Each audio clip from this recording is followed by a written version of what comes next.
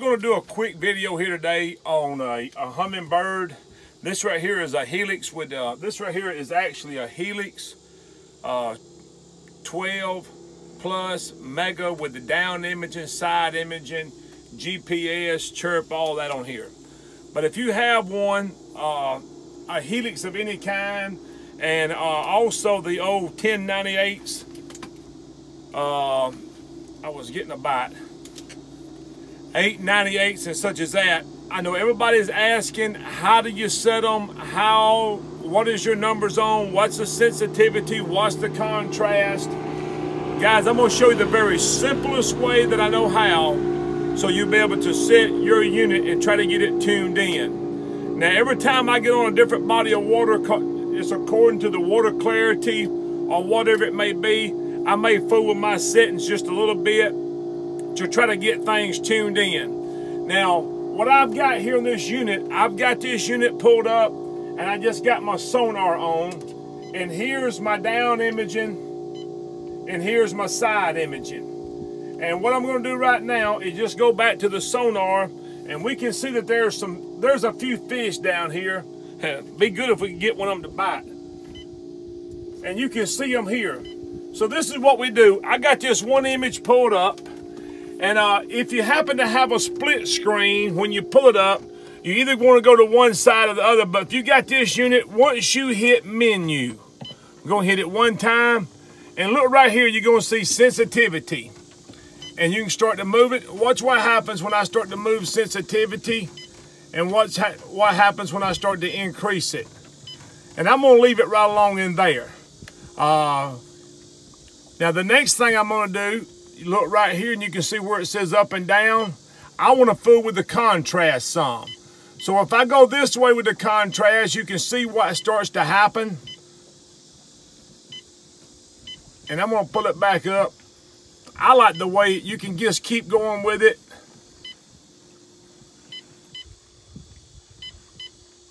I like the way it looks right along in there. And that's what I'm going to leave on there. I know everybody's got their preferences of how they do it. Now I can exit out of that. I can look here. Now I also see on my down imaging, look right here, that looks like, that's probably a big old gar spoonbill. We just run that little cursor over there, hit the plus, and look right there. That's probably a spoonbill. If you can look really, really good, that looks about what that is. Or a mighty big gar one. Whatever it is, it's pretty good size. And we can just exit out of that. But now do the same thing on it. We can just hit menu, go to our down sensitivity. You'll see what happens as we start to go up with it. You see the brightness of it start to change. As we go down, you see what begins to happen. If you go down far enough, it gets really, really dark. That's -10. But I'm going to come up and I'm going to watch these dots and I'm going to get it. I like the way it's starting to look right along in there. And we're going to leave it right there. Now I'm going to just hit, see right here where it says up and down. Let's go down and let's go to the enhance. Now look right here, let's go to the contrast. Guys, look right here at these images. Now, the more we decrease the contrast, you can see what starts to happen. We're going to have a lot of clutter. Look right here, guys. These right here, I would say, is probably a spoonbill, and there's a lot of spoonbill in here. I like it right along in there, and I'm just going to exit out. It's that simple. Look right here, there's a fish laying right there. You can see his shadow there. But it's just that simple. All right, here's a video that I want to put up on how to set the settings on your unit. This is the way I like to do mine. You can see this stuff here on the side. We got it on side imaging, and we got it run out about 75 foot, and you can see a lot of trash in here.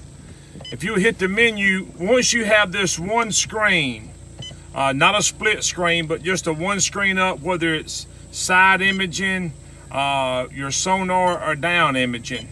Once we go back to this, hit this menu one time, and you're gonna come down to sensitivity. And watch as I move the sensitivity, you're gonna be able to see if the picture gets clearer or if it gets fuzzier, is what I call it. And I'm gonna just bring it back to what I like to look at. And I will tell this, on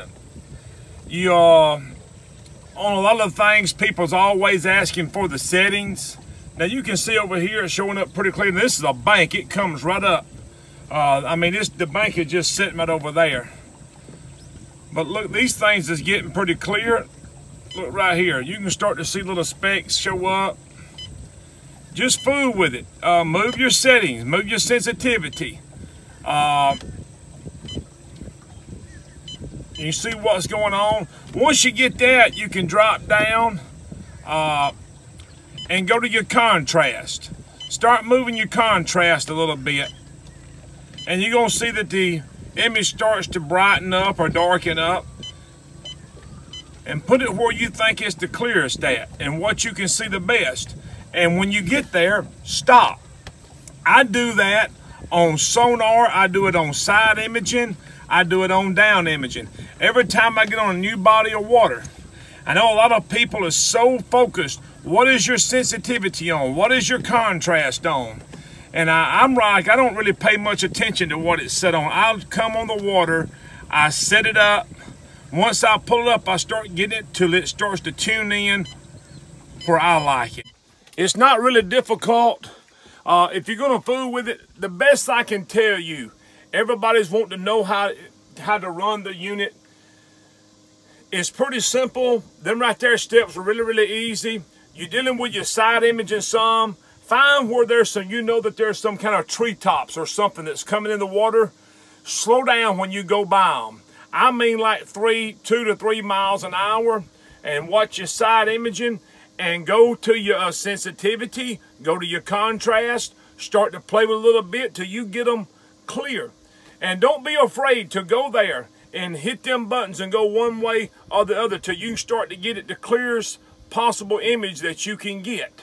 That's the way you're going to be able to learn how to run this unit. And you see the images that we have up here with the ones we done a while ago. I would suspect them right there, spoonbill that's probably in there. Look right here, guys. You can see the shad. We just went over a school of shad that's in here. There's 2 different schools right there, right below us. So I tell people all the time, when we get to looking for shad, they hard to hide from me. I can throw that side imaging up. If they're in schools, we're going to be able to find them. So don't be afraid to fool with your sensitivity, contrast. Move it a little bit till you get that image that you're looking for. And every time that you go on a different body of water, I know everybody's got their own preference, but if I go on a different body of water that is clearer than what I'm fishing today, or it's going to be muddier, I do the same thing. I just reach up there as I start scanning, and I just piddle with my sensitivity and contrast till I can start to get the images clear as I can possibly get them. I hope this is some helpful information to you. God bless you, and have a great day.